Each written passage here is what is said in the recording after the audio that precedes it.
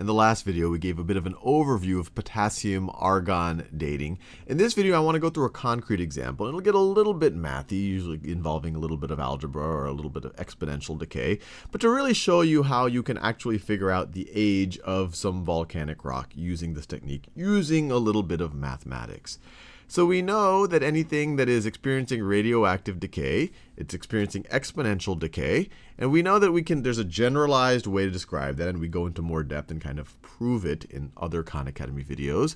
But we know that the amount as a function of time, so if we say n is the amount of a radioactive sample we have at some time, we know that's equal to the initial amount we have, we'll call that n sub 0, times e to the negative kt, where this constant is particular to that thing's half-life. And to figure it out, and we're going to do this for the example of potassium-40, we know that when time is 1.25 billion years, that the amount we have left is half of our initial amount. So let's write it that way. So let's say when we start with n naught, whatever that might be. It might be 1 gram, kilogram, 5 grams, whatever it might be. Whatever we start with, we take e to the negative k times 1.25 billion years. That's the half-life of potassium-40. So 1.25 billion years. We know after that long that half of the sample will be left. So we will have 1/2 n naught left. Whatever we started with, we're going to have half left after 1.25 billion years. Divide both sides by n naught. And then to solve for k, we can take the natural log of both sides. So you get the natural log of 1/2, we don't have that n naught there anymore, is equal to the natural log of this thing. The natural log is just saying, to what power do I have to raise e to get e to the negative k times 1.25 billion? So the natural log of this, the power that I have to raise e to get to e to the negative k times 1.25 billion is just negative k times 1.25 billion.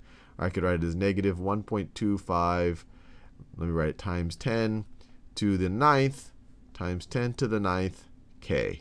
That's the same thing as 1.25 billion. We have our negative sign, and we have our k.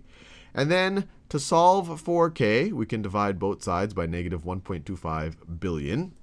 And so we get k, and I'll just flip the sides here. K is equal to the natural log of 1/2 times negative 1.25 times 10 to the 9th power. And what we can do is we can multiply the negative times the top, or you could view it as multiplying the numerator and the denominator by a negative, so that the negative shows up at the top.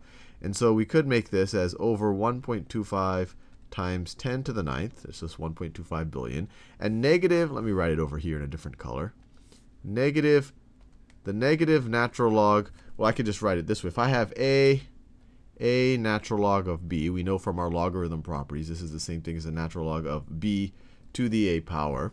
So the negative natural log of 1/2 is the same thing as the natural log of 1/2 to the negative 1 power.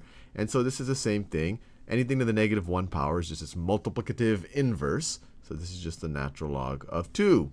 So negative natural log of 1/2 is just the natural log of 2 over here. So we were able to figure out our k. It's essentially the natural log of 2 over the half-life of this substance. So we could actually generalize this if we're talking about some other radioactive substance. And now let's think about a situation, now that we've figured out a k, let's think about a situation where we find in some sample, so let's say the potassium that we find, let's say it is 1 milligram. I'm just going to make up these numbers. And let's say, and usually these aren't measured directly, and you really care about the relative amounts, but let's say you're able to figure out the potassium is 1 milligram. And let's say that the argon, actually let me say the potassium-40 found, and let's say the argon-40 found, let's say it is 0.01 milligram. So how can we use this information, and what we just figured out here, which is derived from the half-life, to figure out how old this sample right over here? How do we figure out how old this sample is right over there? Well, what we need to figure out, we know that n, the amount we were left with, is this thing right over here. So we know that we're left with 1 milligram. So we know that what we have left is 1 milligram. And that's going to be equal to some initial amount. It's going to be some initial amount, and we'll use both of this information to figure that initial amount out, times e to the negative k t. And we know what K is, and we'll figure it out later. So K is this thing right over here. So we need to figure out what our initial amount is. We know what K is, and then we can solve for T. How old is this sample? And to figure out our initial amount, we just have to remember that for every argon 40 we see, that must have decayed from, when you have potassium 40, 11% after 11% decays, when it decays, 11% decays into argon 40, and the rest, 89%, decays into calcium 40. We saw that in the last video. So however much argon 40, that is 11% of the decay product. So if you want to think about the total number of potassium 40s that have decayed since this was kind of stuck in the lava, and we learned that anything that was there before, any argon 40 that was there before, would have been able to get out of the liquid lava before it froze or before it hardened. So to figure out how much potassium 40 this is derived from, we just divide it by 11%. So maybe I could say K initial, the potassium 40 initial, is going to be equal to the amount of potassium 40 we have today, 1 milligram, plus the amount of potassium 40 we needed to get this amount of argon 40.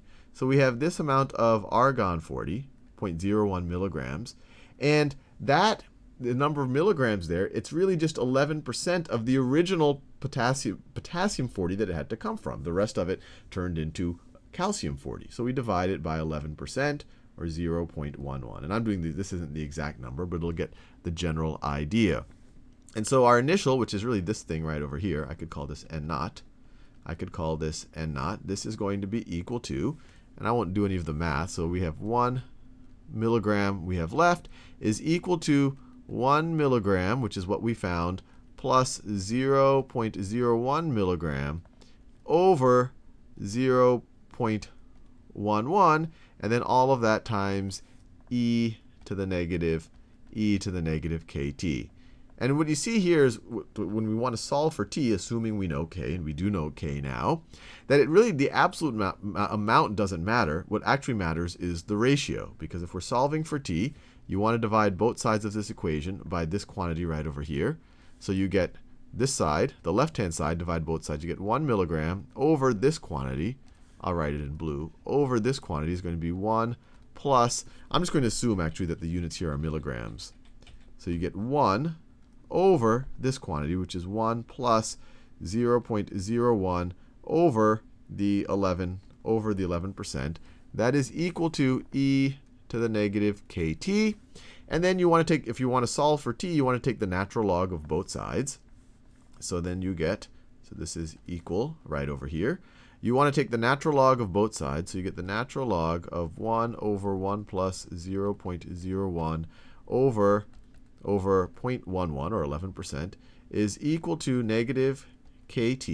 And then to solve for t, you divide both sides by negative k. So I'll write it over here. And you can see this is a little bit cumbersome mathematically, but we're getting to the answer.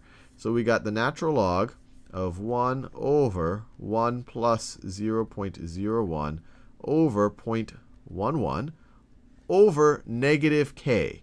Well, what is negative k? We're just dividing both sides of this equation by negative k. Negative k is the negative of this, over the negative natural log of 2 over 1.25 times 10 to the 9th. And now we can get our calculator out and just solve for what this time is. And it's going to be in years, because that's how we figured out this constant. So let's get out my handy TI-85. And so first I'll do this part. So this is 1 divided by 1 plus 0.01 divided by 0.11. So that's this part right over here. That gives us that number. And then we want to take the natural log of that. So let's take the natural log of our, this is just our previous answer. So it's the natural log of 0.916667 gives us negative 0.087. So that's this numerator over here. And we're going to divide that. So this number is our numerator right over here. We're going to divide that by the negative, I'll use parentheses carefully, the negative natural log of 2, the negative natural log of 2, that's that there, divided by 1.25 times 10 to the 9th, times 10 to the 9th. So divided by, so it's negative natural log of 2 divided by 1.25. E9 means times 10 to the 9th. And I closed both parentheses. And now we need our drum roll. So this should give us our t in years. And we get, let's see how many. This is 1,000, so it's 3,000. So we get 156 million, or 156.9 million years if we round. So this is approximately, or I could just say approximately 157 million years old sample. So the whole point of this, I know the math was a little bit involved, but it's something that you would actually see in kind of a pre-calculus class or an algebra 2 class when you're studying exponential growth and decay. But the whole point I wanted to do this is to show you that it's not some crazy voodoo here, and Sal gave this very high-level explanation, and then you say, oh, well, there must be some super difficult mathematics after that. The mathematics really is something that you would see in high school, and if you saw a sample that had this ratio of argon 40 to potassium 40, you would actually be able to do that fairly, that high school mathematics. You would be able to do that to figure out this is a 157 million year old sample of volcanic rock.